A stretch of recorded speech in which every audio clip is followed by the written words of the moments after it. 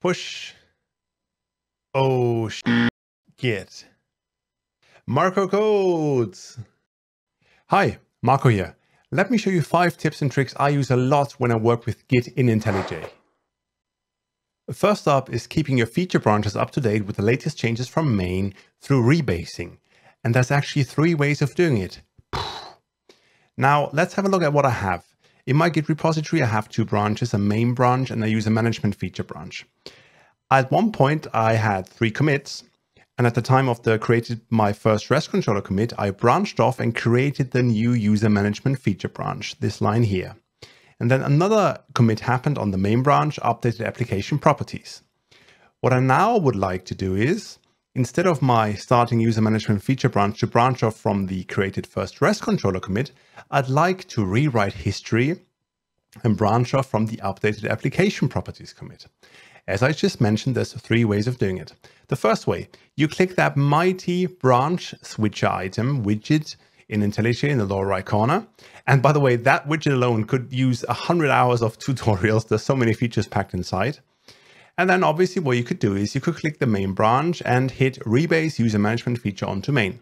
Tiny caveat, what you need to do before that is execute a git fetch, or in IntelliJ speak, an update project to fetch all the latest changes. Otherwise it won't work properly.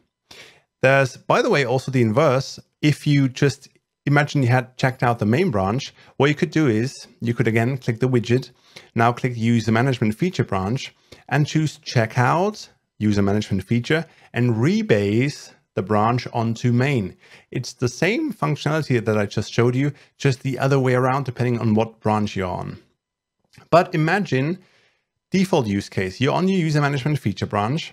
What you want to do ideally is you want to click origin/main under the remote branches section and choose to pull into user management feature using rebase item. I think the wording is a bit off here because essentially what it does is it does a git fetch and a git rebase, exactly what I told you to do. And now you can see locally already my user management feature branch. Yay, history has been rewritten as it's now based on the created first REST controller commit. Now, whenever I want to push, what I obviously will get is, because I rewrote history, I'm going to get a push rejected message, merge rebase. No, you don't want to do that. Instead, what you want to do is when you're about to push, you want to choose the force push setting, right? And then you'll see in a second, once I push all those changes, yes, now locally and on origin, history is a straight little line. That's the way I like it. Up next is using IntelliJ's Git Console. It not only helps you with workflows like the one you just saw, the rebasing workflow, but it also helps you dealing with those passive-aggressive colleagues of yours who tell you, I'm not going to use IntelliJ's Git integration features because I don't really know what they do behind the scenes. Let me show you something. Well, first of all, you want to make sure to have the Git tool window open and then click the console tab here. In this console, you'll find every Git command that IntelliJ executes for you. It's all in there. For example, a couple of minutes earlier, we did the git push. So you see git push is here, a couple of flags which are hidden, which you don't need to worry about. And when you scroll right, you can even see that Git didn't do a forced push like a normal forced push. It did a forced with least push, making sure that no one else changed to your remote origin before pushing the changes. So whenever you click a button, whenever you click the magic branch switcher down here, do a rebase, or you just do like an update project, click OK. You will see in the Git console what IntelliJ executed for you. This time it executed a git fetch right when I tried to update the project. And you might wonder, why are there 4 fetches? It's because I had to reshoot this segment a couple of times, making stupid errors along the way. Up next is squashing commits. You know, I'm known by some of my colleagues to have the quick commit finger. What that means is I commit like playing a video game, hitting autosave all the time. So instead of just writing hello, I just might write H, work in progress with a very nonsensical commit message. And then, you know, hell, and then, you know, commit again with work in progress. And then the third time, hello. And now the word is done, essentially, right? Which is 3 commits. And obviously those 3 commits don't help anyone. They don't help me. The commit message is a bit off. And what to do now? Well, simple. Before pushing, you just select all the 3 commits in the commit log, right click, squash commits, then come up with a sensible commit message like added the word hello to pom.xml, right? click OK, let IntelliJ and Git do the magic, and you'll see that, well, I just added the word hello to pom.xml file. Everything is fine. Again, history has been rewritten. Which brings us to the compare with branches feature, which is super, super useful. So imagine I've been working on the user management feature branch for a while, and I want to compare it to any branch or maybe just the main branch to see what the differences are between those two branches. So I'm going to click main and I'm going to go compare with user management feature branch. Two panels open up.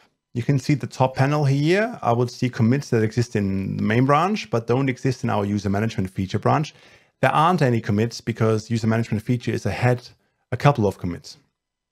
But commits that exist in user management feature branch that don't exist in our main branch here in the bottom panel, you can see there's two commits actually. Now you can click them. You can see even visually with the blue color here that the pom.xml file was modified. I could double click the pom.xml file.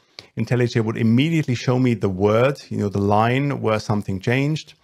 And when I make this smaller again and go down here to my starting user management feature commit, I can see a new user controller was added in green here or deleted in red and whatever. Super useful if you just want to have a quick overview of the differences commit-wise between different branches. That brings us to the last trick, which is what I would call the merge commit view. What does that mean? Well, let's go back to our compare branches feature. I just told you could have a look at the individual commits and see what files changed. What you also can do in IntelliJ, and it doesn't only work in those panels, it actually works everywhere where you can see multiple commits. You can simply highlight many commits and commits, and IntelliJ will, so to speak, merge them, and you'll see the effective change across all the commits. Now you can see that when I selected both commits, the user controller was added and the pom.xml file was modified. If I did the same thing in my Git log, right? Let me close this down. What you'll find is, well, select one commit, you'll see pom.xml file changed. Select two commits, well, user controller is here. Select three commits, you can see, well, the properties file is here.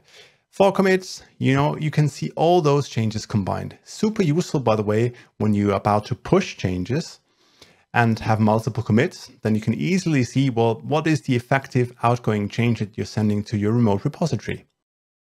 All right, that's it with my tricks. Now I want to know from you, what tricks are you using whenever it comes to Git and IntelliJ?